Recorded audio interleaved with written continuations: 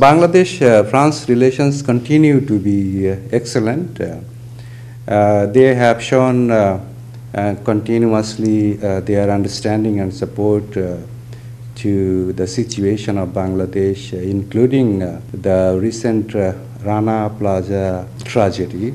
We are working with the French government and the French business community to see that the French importers do not abandon Bangladesh, rather they stay in Bangladesh, remain engaged with our textile industry so that we can work together to improve the working condition and workplace safety in the garment industry in Bangladesh.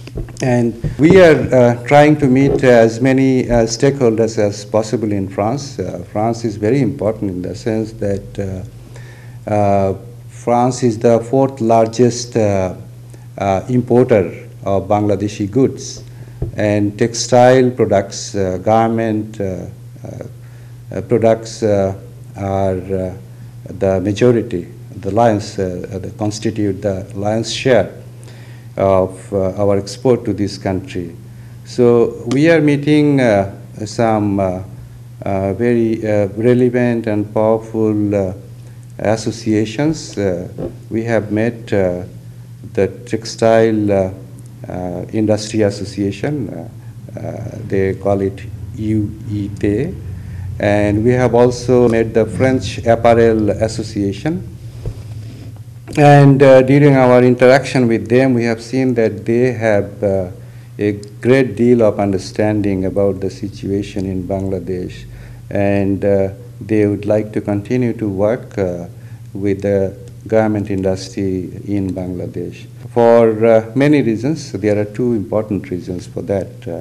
Number one is that Bangladesh over the last 20 years has established itself as a very reliable supplier, a very reliable sourcing country for apparel industry in Europe and America.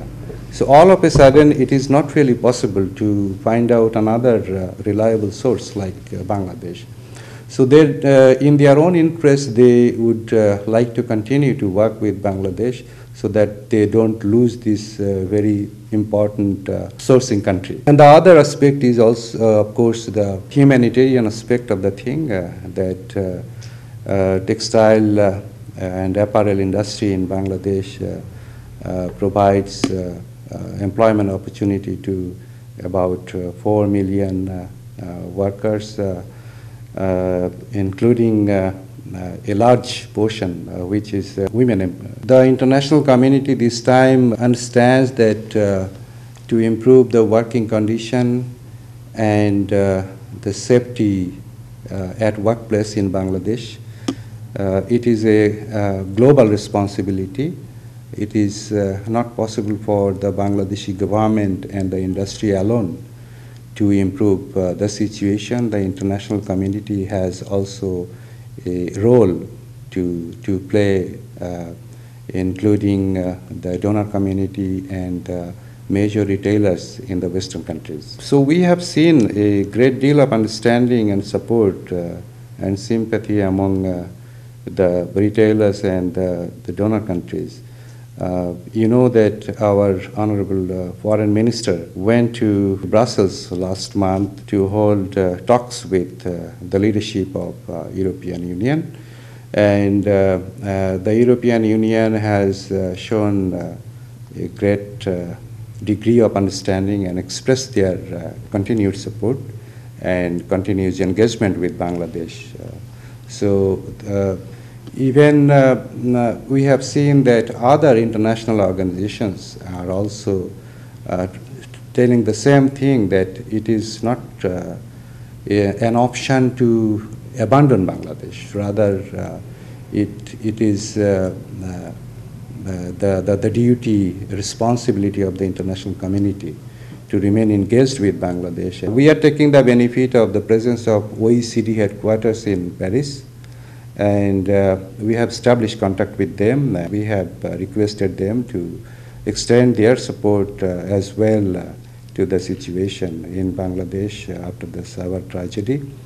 OECD, which is the club of all the rich and powerful countries, I think can play a very important role in managing proper engagement between the donor community, the large retailers in Europe and America, and Bangladesh government and Bangladesh garment industry.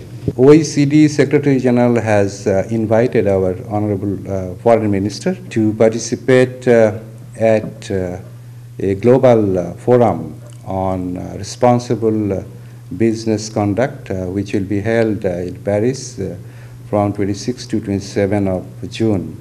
And we are hoping that the Honorable Minister will be able to come, and with her delegation she will possibly bring one representative from the workers community in Bangladesh and also the employers group in Bangladesh, so that we take the opportunity to give our comprehensive position, the government position, the position of the employers, and also the position of the workers as to how we can work together to improve the situation, working condition, and worker safety in garment industry, because that is vitally important for us if we want to continue our competitiveness in our ready-made garment industry. Ready-made garment industry not only gives us the lion's share of our